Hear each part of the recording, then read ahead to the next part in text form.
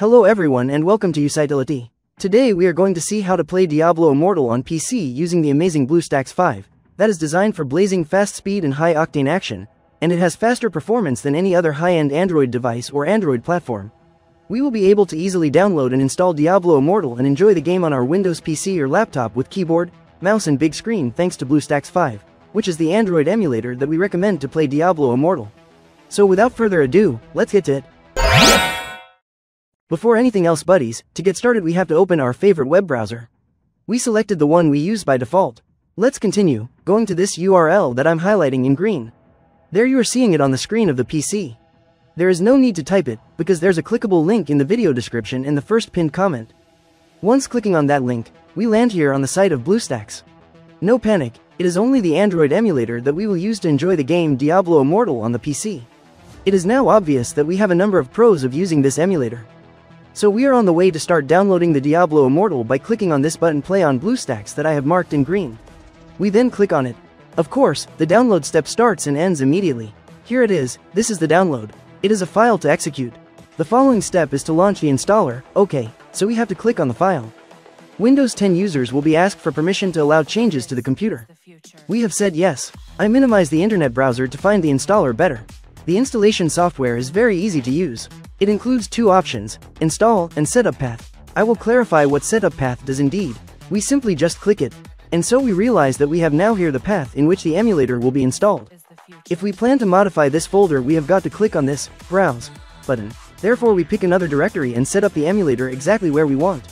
I am going to leave it as it is. Then, I click on back. Therefore I simply click install. Fantastic, the setup commences and it will go forward together with the download of these MB that are shown on our computer screen. At the time you download it, it might possibly be a bit more or less megabytes.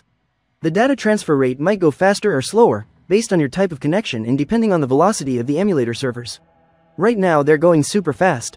The download is finished, and now it proceeds with the installation phase. With BlueStacks 5 you can even reduce RAM usage with a single click. Especially useful if you ever face performance-related problems. In addition, you can activate Eco Mode to enjoy 87% reduced CPU usage, 97% reduced GPU usage and easier multitasking. As you can see, BlueStacks 5 is built to provide stability and performance during long gaming sessions. The installation has already finished for me. At this time, the emulator happens to be launched instantly. As you can see now, at the bottom of the screen, we have a progress bar that will fill up and when it attains the end, the emulator can be started for the very first time. The fact is that the emulator has been launched, here it is for the first time. Before we keep going, as you can discover, it has made two icons there on the computer desktop. The BlueStacks and BlueStacks multi-instance. Note that the BlueStacks icon is going to be the one we are considering. Whenever we need to launch Diablo Immortal on our desktop or laptop, we twice click on this specific icon and therefore use the emulator. The BlueStacks multi-instance icon allows you to launch multiple emulator instances. And with BlueStacks 5's new improved multi-instance manager in Eco Mode, players can run more game instances faster and with less lag. Let me conduct the next phase, that is a must, and that is to log on to the Google Play Store. To execute this we will go there to System Apps, we click. And we are going to just click on Play Store. As you understand the Google Play is started. In this case we need to sign in. Currently once we are there, we must perform the following step that is imperative. Therefore we just click on Sign In. At present it shows Checking Info. It may from time to time get stuck in Checking Info, additionally it doesn't progress.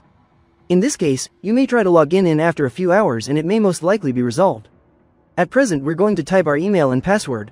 The email ought to be a Gmail email as well as its associated password.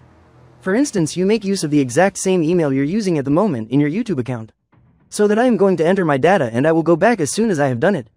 Voila, information typed in. Find out Google welcoming us and providing us the terms of service. We should agree to all of them by just clicking, I agree. Then, it makes it possible to back up to the Google Cloud. You could leave it selected and it'll build a backup of your data files on this device to Google Drive. I won't select it, you do what you want. We mouse click on Accept. Google Play, formerly Android Market, is started without need to open it manually and instantly. To install the game, we have got to visit the Android emulator desktop by simply clicking that icon indicated green colored.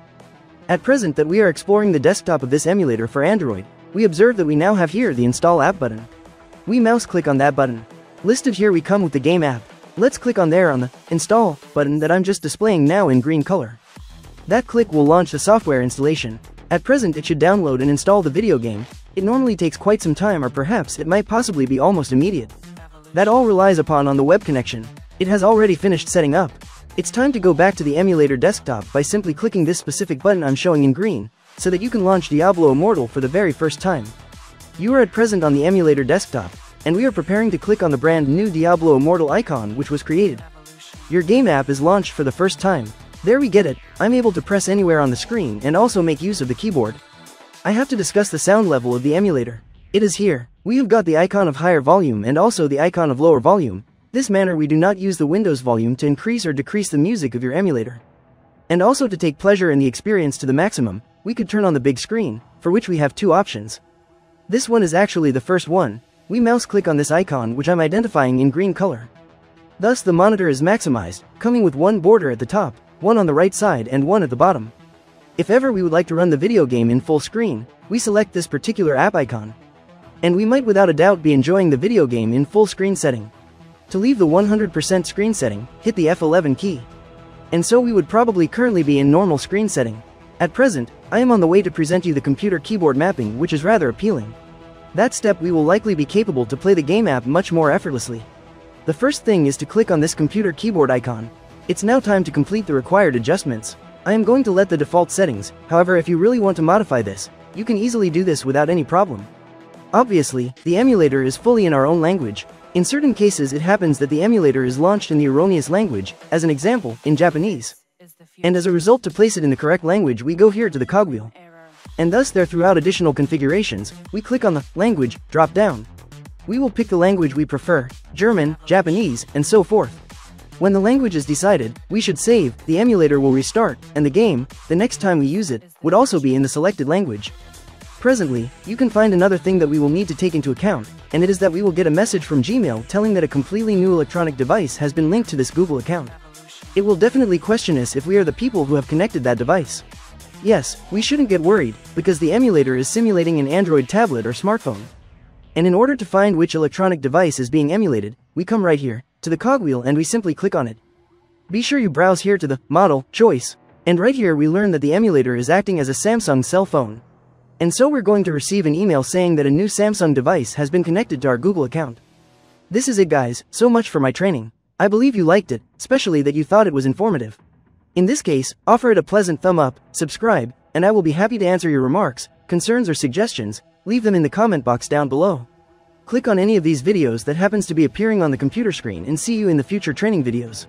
Bye.